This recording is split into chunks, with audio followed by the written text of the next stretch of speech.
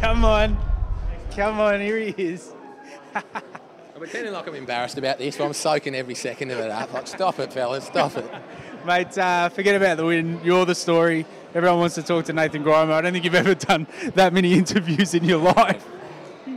No, I'm not usually the first bloke they get for a post-match interview. And I didn't actually play that well today. I was labouring a bit with a sore foot after quarter time. I only went full. Actually had the vest at three-quarter time. And I went out and I was limping around, and I think they just wanted to make use of me, so put me to the 10 metre, inside 10 metres, and the rest is history, I guess. A lot of people talk about, how many games you've played before you kicked your first goal, and a couple of games ago you had that chance and you laid it up and you missed. Talk us through this one, mate. Well, they were saying during the week that the record in the history of the club without a goal is 72 games.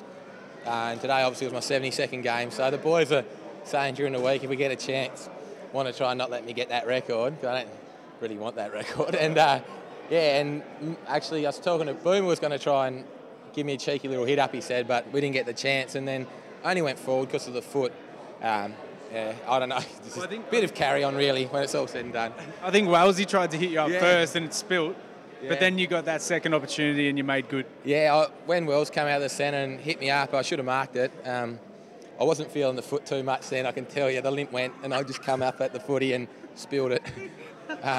And I thought I'd blown my chance, and the footy gods, mate, they...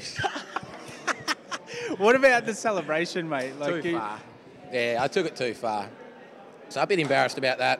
I'm looking forward to getting my phone at the moment. I reckon I'll have 100 text messages just taking the piss out of me, but I practice those celebrations at training a little bit, but yeah, I don't know. I got caught up in the moment, and everyone ran from everywhere. We're all that knackered afterwards that they kicked about the next 3 goals, I think. We're all that puffed out. Well, credit to Lockie Hansen. He ran all the way from full back to come and give you a congratulations. Felt very loved, actually. Yeah, it's probably, as silly as it sounds, it's probably one of the more enjoyable moments of my career. Well, obviously, it's my only goal, but just the reaction from the lads. I think I had a tear in my eye at one stage. But it's not about me. Were you shaking afterwards? I said to my opponent, I reckon I've got time to kick 2 or 3 here, and he didn't like that too much. I was that arrogant once I went forward. Good on you, man. Well done. Man's that pump. Look at him. Yeah, Monty. Can we ask you a question? Come on, come in here. It's a proud moment for the family. Going Monty, you must be proud of him, mate. Yeah, no, I am proud of him. Very proud of him. Oh, you idiot. I'm very proud of him, mate. He's done well. Did you think he was a chance when he went forward? Oh, no doubt.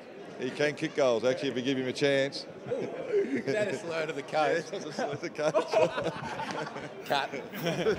Good on you guys.